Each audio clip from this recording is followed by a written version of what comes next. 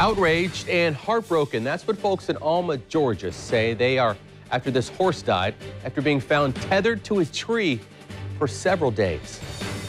A person who wanted to remain anonymous took this video right here, showing the horse getting tangled in the rope and nearly falling just days before the horse died. They also claim food and water was not within reach. It is just so hard to watch here.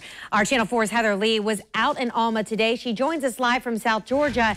And Heather, you actually spoke with one of the caretakers. What are they saying? Well, he denies the horse was ever neglected. He says the horse died because it was old and because it was sick. But the people that saw the horse before it died disagree and are furious tonight that nothing is being done. This horse has been sitting deceased for the last 24 hours. It's hard to look at, which is why we won't show you the body up close. When I came out here a while ago, I almost burst into tears. I'll be honest with you. And probably before the day's over, I will.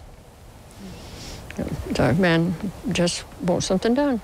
Gail Fivish with the Bacon County Animal Control says a week ago, a friend sent her pictures and videos of the horse asking if she could help. In the state of Georgia, it is illegal to have a horse tethered to anything longer than 24 hours. And you must make sure water is within reach.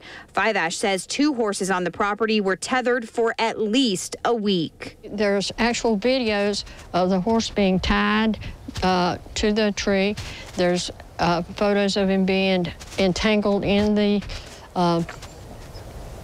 roping, and actually shots of him once he had been tangled and fell. When we approached one of the animal caretakers on the property, We're with the news. Can we have a few words to get your side? We've just heard some conflicting stories about the animals. he told us the horse died of old age. The Bacon County Sheriff's Office was called out and the responding officer saw food and water, but people living nearby say that was put there after the horse died. And in a video too graphic to show, you can see the tether wrapped around the legs of the deceased horse and the water bucket on its side. Is there anything you want to say to the people that believe this horse was abused? The horse was never abused or anything. I mean, we took good care of him and all that. I mean, it's just, even the sheriff came out and investigated and everything and said the horse just died from old age.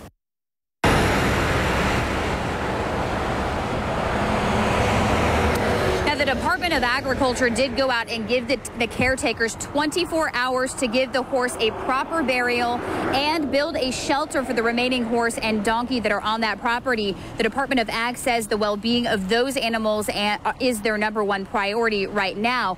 Now, the people that took those pictures say they are going to be handing the pictures and videos over to the Bacon County Sheriff's Office, hoping that that will be proof enough to show that this law may have been broken. And of course, we reached out to that sheriff's office as well, and we're waiting to hear back. Heather Lee, Channel 4, the local station.